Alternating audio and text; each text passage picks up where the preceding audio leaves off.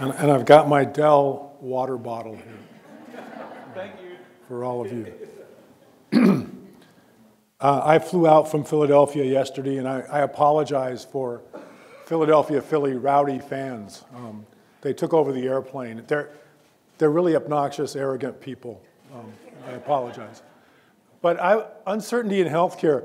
Before COVID, healthcare was really uncertain because of the transfer from fee-for-service to global-based, value-based payments. But after the COVID epidemic, it's even more uncertain. So I was asked to talk about uncertainty in healthcare, challenges and opportunities.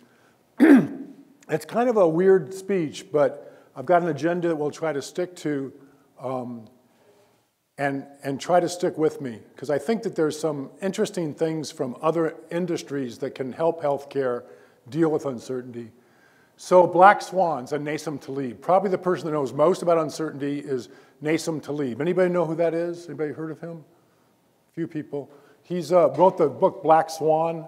He's worth, I looked it up, he's either worth $400 million or $1 billion. So he's done very well in using uncertainty principles to make money. But he's also a brilliant mathematician, has written a book called Black Swan and even a more technical book called Anti-Fragile, which has some real knowledge to impare for us about uncertainty.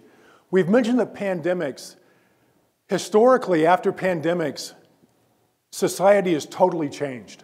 And so that even adds more to uncertainty. So we're just now, the pandemic's not over.